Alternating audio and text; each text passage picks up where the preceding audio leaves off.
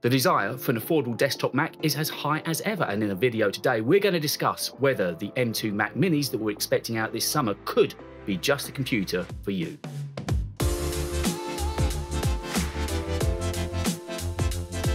Hi guys, welcome back to me, David, talking tech. And it seems like only a blink of an eye ago that we first saw Apple Silicon. The M1 chip came out in the spring of 2021, and since then it's been placed in many machines, of course. And last month we saw the highest iteration of it, the M1 Ultra, being put in the brand new Mac Studio. But that leaves a gap in Apple's market, in their desktop market at least. And we're wondering in this video whether the M2 Mac Mini that we're expecting out this year could be the computer that's going to fill that gap between prosumer and consumer. So let's take a little look at what we think we're going to be getting with the brand new Mac Minis later this year. So the desire for an affordable desktop Mac is definitely there. And also something modular. Now, bear with me, I understand that neither the Mac Studio nor the Mac Mini are modular in the sense that you can replace RAM and storage, but they are modular in that you can put your own personality into them by choosing your own monitor, by choosing your own mouse and keyboard.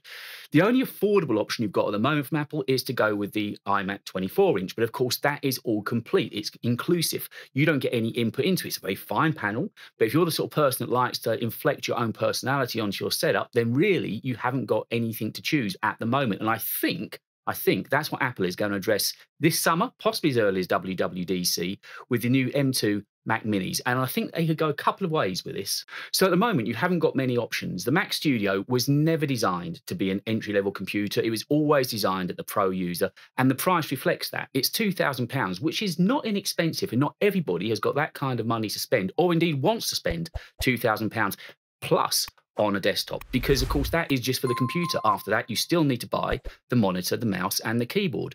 So what I think Apple could do to plug this gap in their lineup this summer, they could give us two variants of the M2 Mac Mini. They could give us the base level M2 Mac Mini to replace the Intel one that we've currently got, and then also they could give us an M2 Pro Mac Mini with further options on it by way of I/O and also RAM and storage, which we'll look into in just a minute. I don't think Apple would give us a third option of an M2 Max chip. Doesn't make any sense. It's getting too close in price then to the Mac Studio, and if you're that kind of user, that's where they want you to go, towards Mac Studio. But for the consumer who wants to spend a little bit less, I think they'll give us that entry-level M2 Mac Mini, as I said, and also with the Pro chip in it. And with the Pro chip, you'd also be able to upgrade the unified memory, because I know some people have been struggling using the 8 or 16. So if we can go up to, say, 32 gigs of unified memory with an M2 Pro chip in it, that should satisfy those users that have been doing some really good creator work with these wonderful, wonderful machines. And another benefit of the M2 Pro chip would be the I/O. I reckon there's no reason that they wouldn't go up to, say, 4 Thunderbolt ports on the back, which means also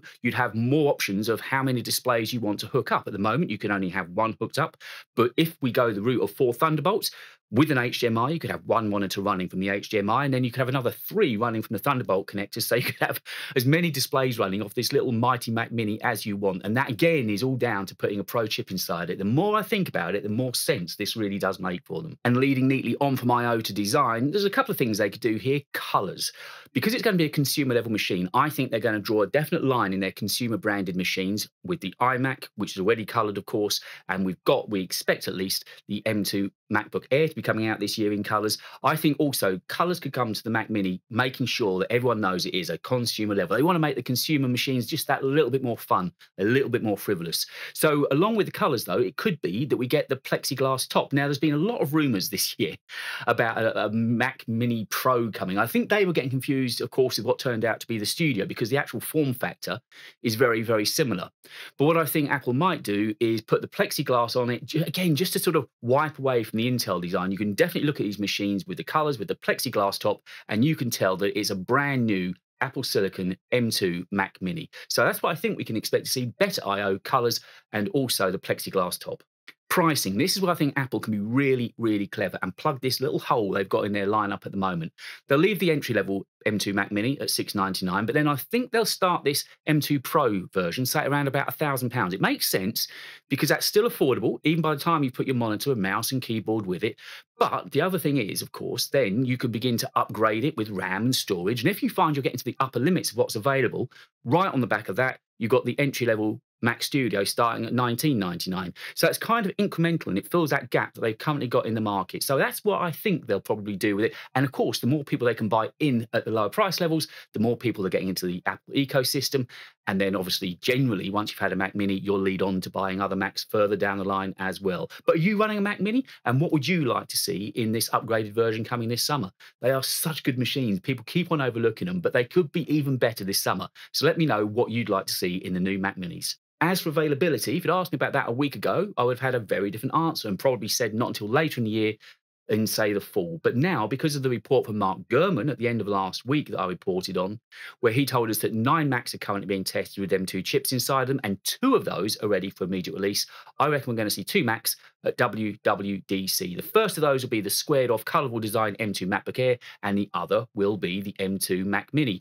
And don't forget, we also had reference to it in the Studio Displays firmware, that there was reference there to a Mac Mini 10,1, so we know they're getting ready for the release of a Mac Mini. So I'm going to nail my colours to the mast and say 2 Macs at WWDC, M2 Mac Mini, M2 MacBook Air. And the only reason I can see that they wouldn't ship immediately after WWDC is because of the ongoing lockdowns in China, and also there is still that chip shortage. So there you go. That's what I think is going to be coming with the Mac Mini this year. But what do you want? Do you use a Mac Mini at the moment? And what would you like to see improvement-wise in the next generation? Is it more I/O, more chips, quicker speeds? You tell me. You get involved and let me know what you'd love to see in this next generation of the Mac Mini that I think is coming as early as June of this year.